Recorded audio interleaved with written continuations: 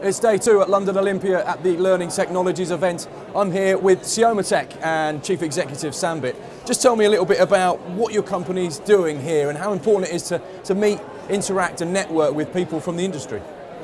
We're essentially promoting our multi-dimensional learning solutions. So these are around using augmented reality and virtual reality for both training as well as on-the-job support and helping people to perform better. So they're really giving them the power to get information and interact with content within glasses, like smart glasses, for example, where the hands are free. We can even put them in the real environment using virtual reality, or in the actual environment where they can use smart glasses to get help from, let's say, colleagues sitting 100 miles away, or access content within the glasses itself to help them do a step better. If they're struggling with something, they can actually pull the information from the glasses and be able to perform better.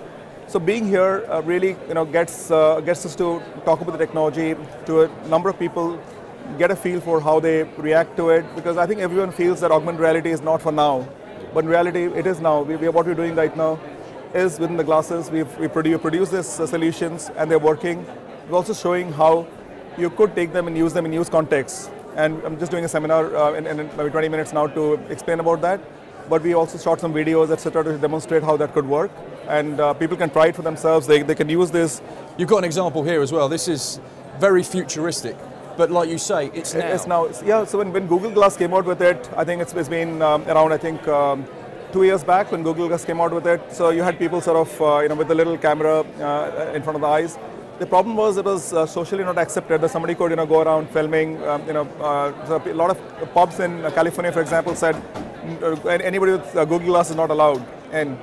And unfortunately, it became a failure for that, one of not being socially acceptable, but also it was molecular. So people felt disoriented. It was quite limited to what you could do with it. But having said that, in 2 years' time, so people thought it's going to die, like one of those technologies.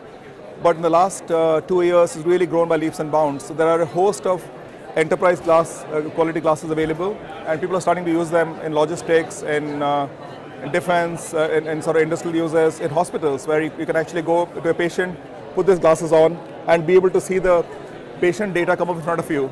So you don't have, and then you can, if let's say you're the patient, I'm trying to measure your pulse, etc.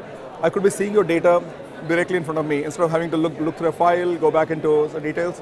So it's just being able to bring real data and information on the real world and superpose it on the real world. That's the key. And that's one of the big things that your company is involved with, is producing the software for these glasses. For the smart glasses and solutions, but also for virtual reality. So this is the other bit, which is where you can actually use a normal phone, which is your. So you just got an iPhone inside. in this. Yeah, an iPhone, or it could be like an Android phone.